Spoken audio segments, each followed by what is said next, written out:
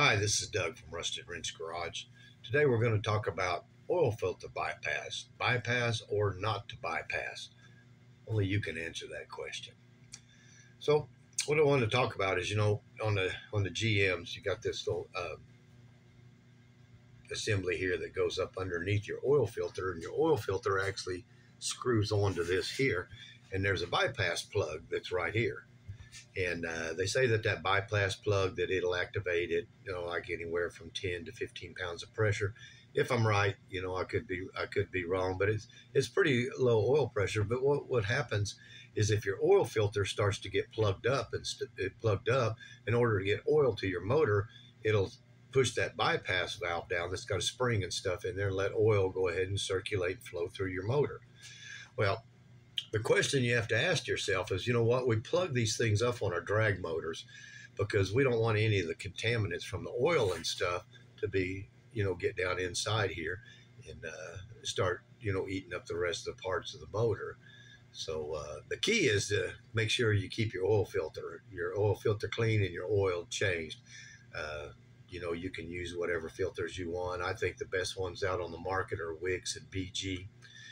I personally run Wix filters myself.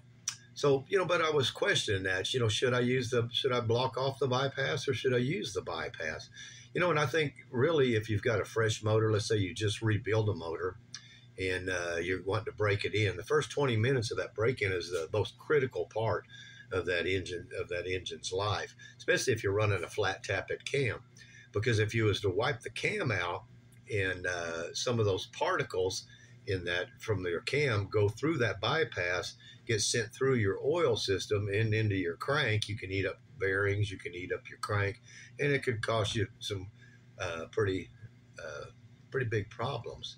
So, a good thing to do is if you had two of these, you could use one that is blocked off, and they just bolt with 2 7/16 bolts up in the block, so it'd be easy, to pull your filter off, or before you put it on, pull that out, put the one with the bypass block off on there, put the screws back in, then put your filter in there. Then during your break-in, you don't have to worry about that because your oil filter is going to trap everything. Now, I know some of you thinking, well, your oil filter is going to catch that all anyhow. But, GM built that in there because they figured that there'd be some of us that wasn't going to be real good at changing our oil and our oil filter. And if the oil filter starts to get plugged up, then that bypass would open up and go ahead and let your engine get oil. Now, that could be critical if you live in a cold climate and you're running a thick oil on your first startup. That would probably be handy for that. But we run these in our drag motors, and I like to block them off.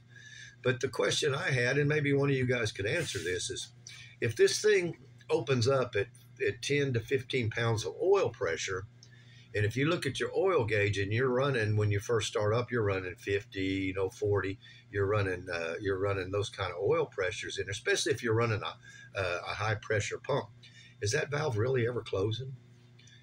Could it still be open a little bit, or is it closed all the way? That's always kind of been my question.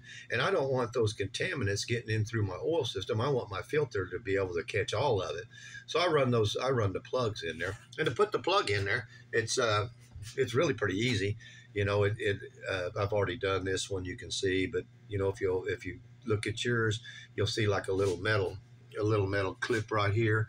And all you want to do is you just take your screwdriver and you'll put it in there and pop that out, and it'll come out, and the little valve in there and the spring and everything will pull out, and this will just all be empty. Then you just take a tap, whatever size it is that you need. I used a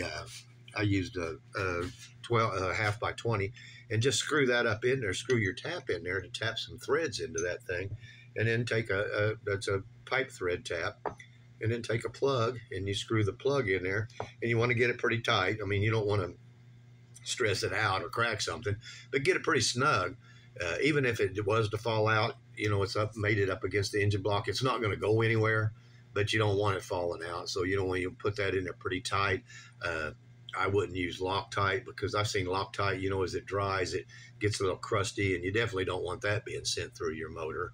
So, and then you can buy, if you don't feel comfortable, blocking yours off, you could buy them. I think Moroso sells one that's already got the bypass blocked off made into it. But or you can just take yours, and it's pretty simple to do. Just tap it out, screw it in. So I don't know. Maybe I'll get y'all's thoughts. What do you think? To bypass or not to bypass? That's the question. This is Doug with Restaurants Garage. Give me a thumbs up if you like this video, and please subscribe.